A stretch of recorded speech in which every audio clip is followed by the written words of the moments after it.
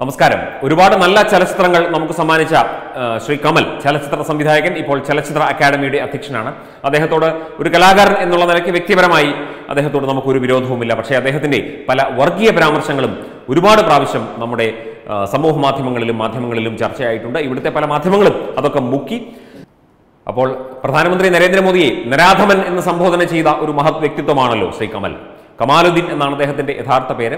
അദ്ദേഹം CPIയുടെ സ്ഥാനാർത്ഥിയായി ഇലക്ഷനിൽ മത്സരിക്കാൻ വരെ തയ്യാറായ വ്യക്തിയാണ്. അദ്ദേഹത്തിന്റെ വിവിധ പരാമർശങ്ങൾ പലപ്പോഴും ചർച്ചയാകും. പക്ഷേ അദ്ദേഹത്തിനെതിരെ നടപടിയോ കാര്യങ്ങളോ ഒന്നും ഉണ്ടാകില്ല. ആവിഷ്കാര സ്വാതന്ത്ര്യം എന്നൊക്കെ പറയും, അത് പറയും, ഇത് പറയും ഒക്കെ. പക്ഷേ ഒരു കലാകാരൻ, ഒരു ചലച്ചിത്ര പ്രവർത്തകൻ സ്വീകരിക്കേണ്ട, ഒരു സാംസ്കാരിക പ്രവർത്തകൻ സ്വീകരിക്കേണ്ട, മനസ്സുകൊണ്ട് അംഗീകരിക്കേണ്ട, സമൂഹത്തോട് കടപ്പാടുള്ള ചില കാര്യങ്ങളുണ്ട് എന്നുള്ളത് വാസ്തവമാണ്. ഇപ്പോൾ കഴിഞ്ഞ ദിവസം ചലച്ചിത്ര അക്കാദമിയിൽ നിന്ന് മഹേഷ് പഞ്ചുവിനെ ചലച്ചിത്ര അക്കാദമി സെക്രട്ടറി സ്ഥാനത്ത് നിന്ന് പുറത്താക്കിയത് ശരിയായില്ല എന്ന നടപടി പല ഭാഗത്തു നിന്നും ഉണ്ടായിരിക്കുകയാണ്. മഹേഷ് പഞ്ചു കാലങ്ങളായി മാധ്യമരംഗത്ത് പ്രവർത്തിക്കുന്നയാളാണ്. അദ്ദേഹം മുൻപ് കൈരളി TV-യിൽ സീനിയർ പ്രോഗ്രാം പ്രൊഡ്യൂസറായിരുന്നു. വ്യക്തിപരമായി അദ്ദേഹവുമായി നമുക്കൊക്കെ അടുത്ത ബന്ധമുള്ളയാളാണ്. അദ്ദേഹത്തെ സെക്രട്ടറി സ്ഥാനത്ത് നിന്ന് പുറത്താക്കിയത് ചലച്ചിത്ര അക്കാദമിയിലെ ആ വർഗീയതയുടെ അല്ലെങ്കിൽ ആ ഒരു ഉൾരാഷ്ട്രീയത്തിന്റെ ഒരു പ്രതിഫലനമാണെന്നാണ് പൊതുവെ ചലച്ചിത്ര സാംസ്കാരിക മേഖലയിൽ ഉള്ള വ്യക്തികൾ പറയുന്നത്. മഹേഷ് പഞ്ചുവിന് പകരം academy chairman Kamal, vice chairperson Beena Paul, Sibi Malayil തുടങ്ങിയവരെയാണ് പുറത്താക്കേണ്ടതെന്നാണ് പൊതുവെ സംവിധായകരും അതുപോലെ തന്നെ ചലച്ചിത്ര മേഖലയിൽ പ്രവർത്തിക്കുന്നവരുമൊക്കെ അഭിപ്രായപ്പെടുന്നത്. കാരണം മഹേഷ് പഞ്ചു മാത്രമേ അവിടെ ഹൈന്ദവനായിട്ടുള്ളൂ, ബാക്കി എല്ലാവരും ക്രിസ്തീയ മുസ്ലിം സമുദായത്തിൽപ്പെട്ടവരാണ്. അതുകൊണ്ടാണ് മഹേഷ് പഞ്ചുവിനെ പുറത്താക്കിയത് എന്ന രീതിയിൽ പല ചലച്ചിത്ര പ്രവർത്തകരും അവരുടെ പേഴ്സണലായിട്ട് അവരുടെ വ്യക്തിപരമായ പല കേന്ദ്രങ്ങളിലും അഭിപ്രായം പറഞ്ഞതായി അറിയാൻ കഴിയുന്നു. കഴിഞ്ഞ തവണ മലപ്പുറത്ത് CPIയുടെ ആളായിട്ട് മത്സരിക്കാനിരുന്ന ആളാണ് കമൽ. ഹുസൈൻ രണ്ടത്താണി വന്നതുകൊണ്ട് മാത്രമാണ് ദൗർഭാഗ്യവശാൽ അതിന് അദ്ദേഹത്തിന് കഴിയാതായത്.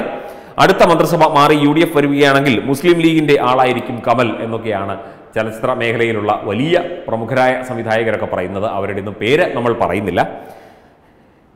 ഇത്രയും വർഗീയത കൊണ്ടു നടക്കുന്ന ഒരു ആളെ മലയാള സിനിമയിൽ കാണാൻ കഴിയില്ല എന്ന് പറയുന്നു. എങ്ങനെ ആർക്ക് പാരവയ്ക്കാം എന്ന് പറഞ്ഞു നടക്കുന്ന ഒരാൾ ഒരിക്കലും കമ്മ്യൂണിസ്റ്റ് ആകില്ല. ഇയാൾ സത്യസന്ധനല്ല. രാഷ്ട്രീയത്തിലെ പോലെ തന്നെ ജീവിതത്തിലും കള്ളനാണ്. എല്ലാ കള്ളത്തരവും കളിച്ച് ജീവിതത്തിൽ വെട്ടിക്കയറാൻ ശ്രമിക്കുന്ന ആളാണ് കമൽ എന്നുള്ളതാണ് ഒരു പ്രമുഖ സംവിധായകന്റെ അഭിപ്രായം. കഴിഞ്ഞ ദിവസം ഈ മഹേഷ് പഞ്ചുവിനെ പുറത്താക്കിയത് വലിയ വിവാദമായിരുന്നു. എന്തൊക്കെയായാലും വർഗീയതയും ഇതുപോലെ തന്നെ രാജ്യവിരുദ്ധതയും അത്യാവശ്യം കൊണ്ടു നടക്കുന്ന ആളാണ് കമൽ എന്ന് അദ്ദേഹത്തിന്റെ പല സംഭാഷണങ്ങളിൽ നിന്നൊക്കെ തന്നെ നമുക്ക് മനസ്സിലായിട്ടുണ്ട്. പക്ഷേ ഇതിപ്പോൾ രാഷ്ട്രീയം, നിലനിൽപ്പ്, അതുപോലെ തന്നെ മതം, വർഗീയത ഇതൊക്കെ ചേർന്ന ഒരു സംക്ഷിപ്ത രൂപമായി ഈ സംവിധായകൻ കമൽ എന്ന കമാലുദ്ദീൻ മാറിയതായിട്ടാണ് ഒരു പ്രമുഖ സംവിധായകൻ പറയുന്നത്. ഇതൊക്കെ ഇപ്പം ചലച്ചിത്ര മേഖലയിൽ നടക്കുന്ന ഒരുപാട് കാര്യങ്ങൾ നമുക്കറിയാം. പലതും തട്ടിപ്പാണ്, വെട്ടിപ്പാണ്. നമ്മുടെ ആഷിക് കപൂറിന്റെയും റിമ കല്ലിങ്ങിന്റെയും ഒക്കെ കാര്യം മനസ്സിലായല്ലോ.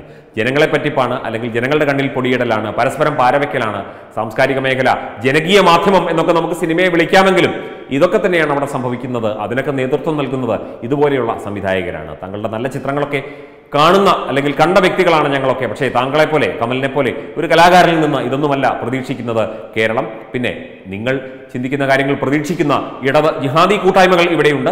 അവർക്ക് ചിലപ്പോൾ സന്തോഷമാകുമായിരിക്കും. എന്തായാലും കേരള ജനത ഇതൊന്നും പുറത്തു തരില്ല, ഇതൊന്നും കണ്ടില്ലെന്ന് വെക്കില്ല എന്നുള്ള കാര്യം പ്രിയപ്പെട്ട സംവിധായകൻ കമൽ ഒന്നോർത്താൽ നന്നായിരിക്കും എന്നും കൂടി നമ്മുടെ സംവിധായകനും അതുപോലെ തന്നെ ചലച്ചിത്ര മേഖലയിലെ വിവിധ പ്രവർത്തകരും ഒക്കെ തന്നെ പറയുന്നുണ്ട്. അപ്പോൾ എന്ത് വന്നാലും ശരി, ഇപ്പൊ പുറത്താക്കലും മറ്റു കാര്യങ്ങളുമൊക്കെ ചലച്ചിത്ര അക്കാദമിയും സർക്കാരും തമ്മിലുള്ള കാര്യമാണ്. എന്ത് വന്നാലും ശരി, മതവും വർഗീയതയും വിദ്വേഷവും രാജ്യവിരുദ്ധതയും ഒക്കെ കൊണ്ടുപിടിച്ച് നടന്നാൽ ഒരു ചലച്ചിത്ര പ്രവർത്തകനോ ഫിലിം മേക്കറോ വലിയ സാംസ്കാരിക ബുദ്ധിജീവിയോ ഒന്നും ആകില്ല. ചിലപ്പോൾ അവാർഡുകൾ കിട്ടുമായിരിക്കും, പിണറായി സർക്കാർ അവാർഡുകൾ തരുമായിരിക്കും. അല്ലാതെ വേറൊരു ഗുണവും താങ്കൾക്കൊന്നും ഉണ്ടാകും എന്ന് തോന്നുന്നില്ല പ്രിയപ്പെട്ട ശ്രീ കമൽ. വെബ് ഡെസ്ക് തത്വമൈ ന്യൂസ്.